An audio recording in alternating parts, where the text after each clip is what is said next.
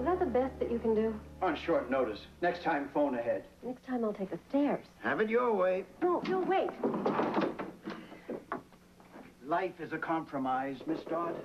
Oh, let me be the first to wish you a Merry Christmas. Well, you are, Davy. Even though it is September? Well, it's never too soon to remind you to set aside a few extra sawbucks for your friendly building employees come Yuletide. What's that? Oh, no, that ain't a new poem, is it? You want a Christmas gift? You listen to my poetry. That's the deal. Oh, jeez, I'm running 102 fever and my back's killing me. Now you're gonna drive me right into the toilet with that stuff? It's part one of a trilogy, tentatively entitled Empty Rooms.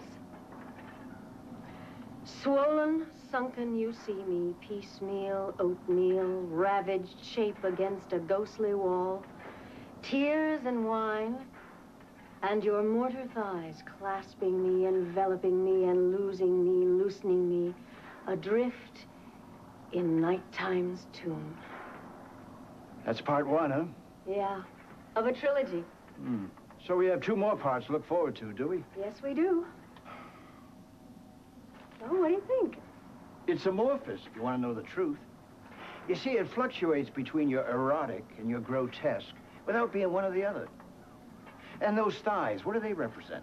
Passion, sterility, parental influence, sexual repression, what? Now, I'm getting a whole bucket full of mixed messages there, and I think on the whole it could be crisper and meatier. You mean like bacon? Oh, hey, if it was like bacon, it'd be fine. He was a homo. You knew where he stood. No, yours ain't neither fish nor fowl.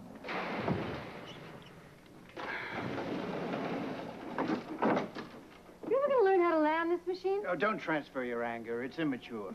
Just bend your knees. Oh, I like that piecemeal oatmeal part. Yeah, that was good.